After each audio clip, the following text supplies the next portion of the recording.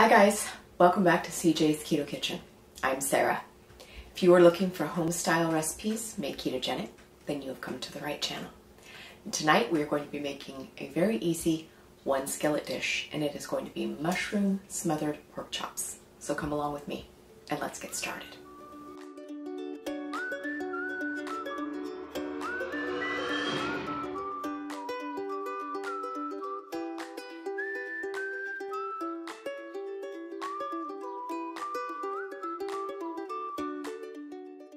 Moving on to the pork chops, I have 3 thick cut bone-in pork chops. This recipe will also accommodate 4, perhaps 5, depending on the size of your skillet and of your pork chops. But these are quite large. We got these from the butcher and I got 3 because I know that's what will fit into my skillet. And that is the first step. We are going to start searing our pork chops on both sides. It'll take about 6 to 7 minutes to get a good sear on both sides. So that is our first step. I have my 12-inch cast iron skillet and I have it pretty flaming hot. And so I'm going to start searing my pork chops as my first step.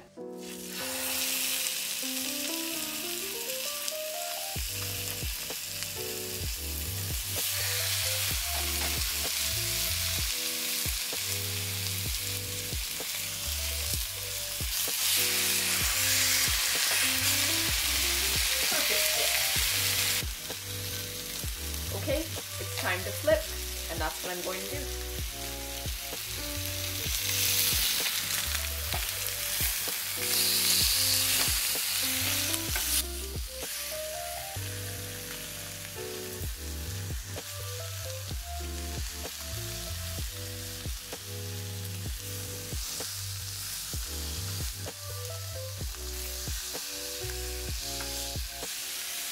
So we are going to go about another 3 to 4 minutes searing on this side. Okay, so I let them go about 3.5 minutes. So now I'm going to remove them to a plate.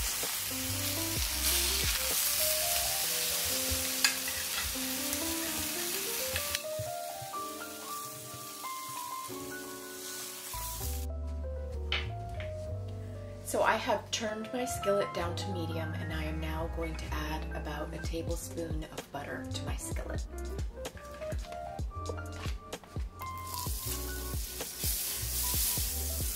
And you want to keep all the delicious bits from cooking your pork chop in there.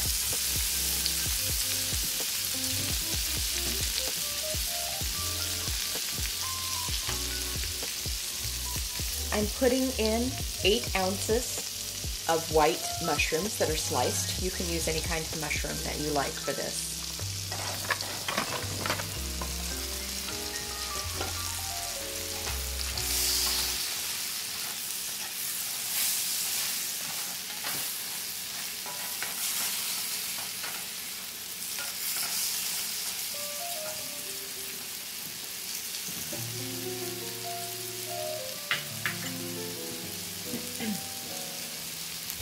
So while our mushrooms are starting to saute, I'm going to go ahead and add our seasoning and our herbs. So while our mushrooms are beginning to saute, I'm going to go ahead and add our herbs and our seasoning. I have 2 cloves of garlic.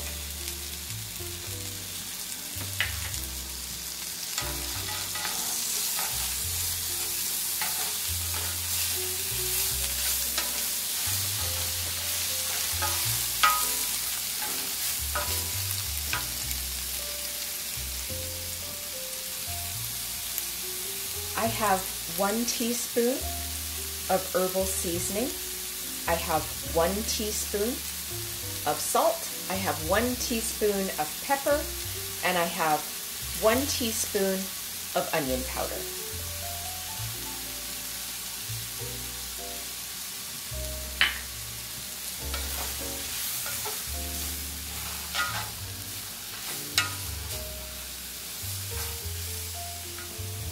I also have a teaspoon each of fresh herbs. I have fresh thyme and fresh rosemary. If you don't have fresh, you could use dried. I do definitely recommend fresh.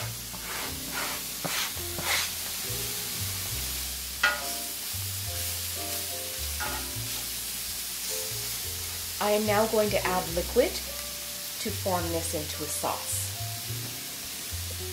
I'm going to add 2 cups of chicken stock to our skillet.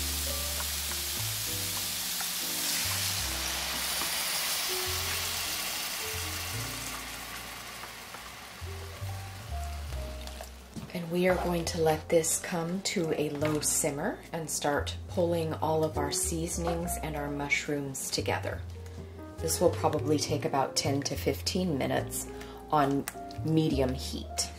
So I am going to remove this from the heat for a moment to add my thickener. So I'm going to be adding about a half a teaspoon to a teaspoon of xanthan gum to thicken my sauce to make it the smothered part of our gravy. Now you want to do this off of the heat, and you want to try and do it as evenly as you can over the surface of your gravy, and we are going to be whisking this in. But this is just going to help our sauce pull together a bit to form a true gravy for our pork chops. And then once you have incorporated your xanthan gum, you can then place it back on your heat source. So we are just going to let that cook for a couple more minutes and let our xanthan gum help thicken our sauce before we add our pork chops back in. Okay, so our sauce has thickened up with the xanthan gum, and I'm now going to put our partially cooked pork chops back into our sauce to finish cooking.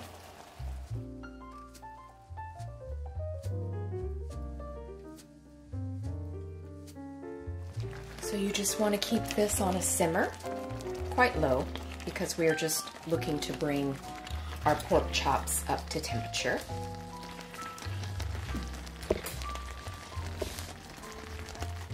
I have my meat thermometer, so I will be checking intermittently to make sure that my pork chops come to about 145 degrees, which is the ideal temperature for pork.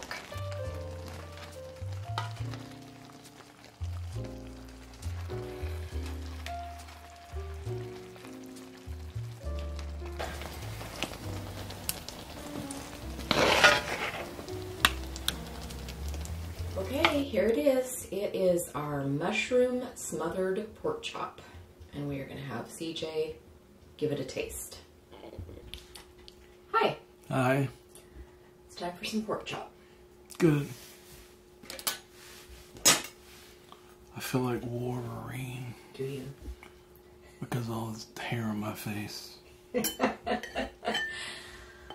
For those who don't know, I'm trying to grow my beard out on the sides. I don't know if I'm gonna make it.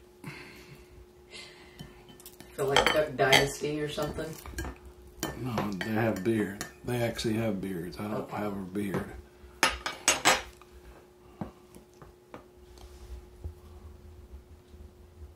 Perfectly cooked. Yeah.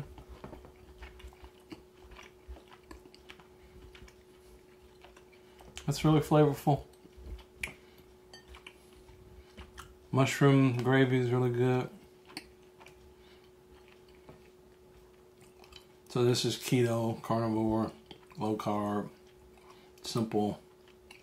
The doneness of the pork chop is good. It's not dry. But folks like dry pork chops, I think.